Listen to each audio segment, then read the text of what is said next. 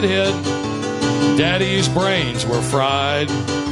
They named me Casey Jones at birth. My Pampers were all tie-dyed.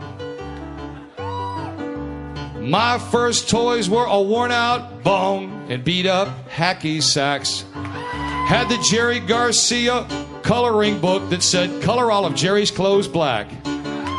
My first taste of candy was a coconut granola bar.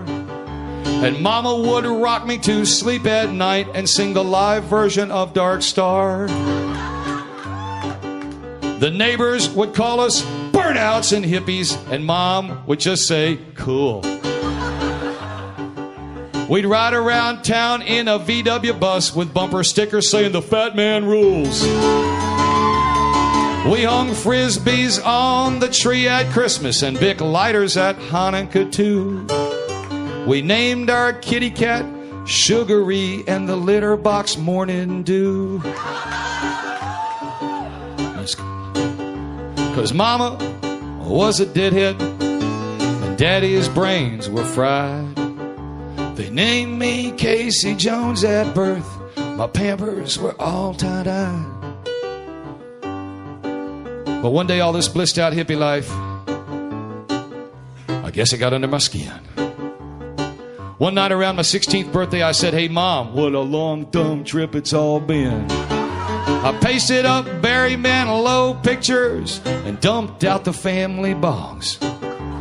Re-recorded Mama's live bootleg cassettes with a collection of Billy Ray Cyrus songs. Oh, it was funny up to that point, huh? Sorry.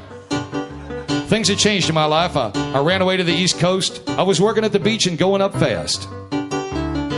And then came a phone call from Red Rocks, Colorado, that Mama had breathed her last.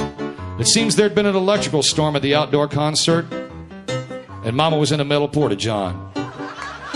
There was a bolt of lightning and a methane explosion. And Mama was gone.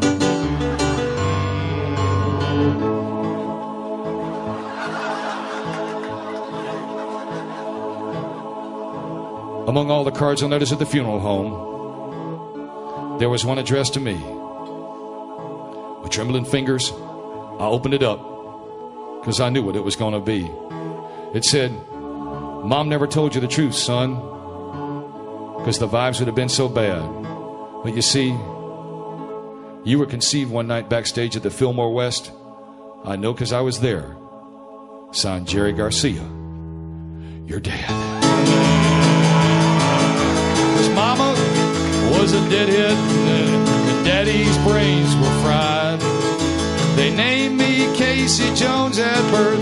My Pampers were tied.